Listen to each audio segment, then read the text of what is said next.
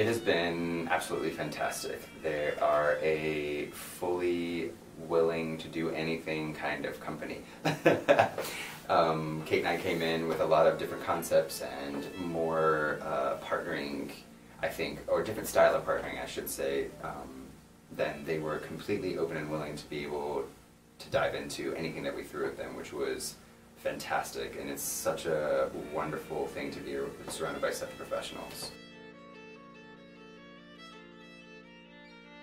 They do not have to be informed about who they are inside of the piece as much as other people would have needed that information. I think the undercurrent of what Limón does and the characterization and the, for lack of a better way of putting it, the dramatics and the characteristics, the characters inside of a lot of what I think is a signature of Limón's work is already embedded in their blood, so they know how to embody work without having to be told, you're sad, you're happy. Not that we direct them in that way, but they embody it as full-fledged performers. I think it relates in the way that I think from what I know of Limón's work is that the movement really speaks for itself as far as telling a story and showing the embodiment of what the idea is.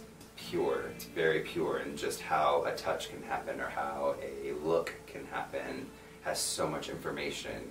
And I think that's where Nightlight is in direct relation to a lot of Limón work. And in contrast, I find that we do a lot of quick fire, a lot of aggression, I think. Aggression, force, forces of nature. We do a lot of that in Kate's work, so I feel that that's where we contrast just a little bit more. We're bringing in a little bit more fire, a little bit more aggression, not so much violence, but sort of violent attempts or violent slices or things like that inside the movement that we can make it slightly different, which I think we should. That's why we're a guest choreographer.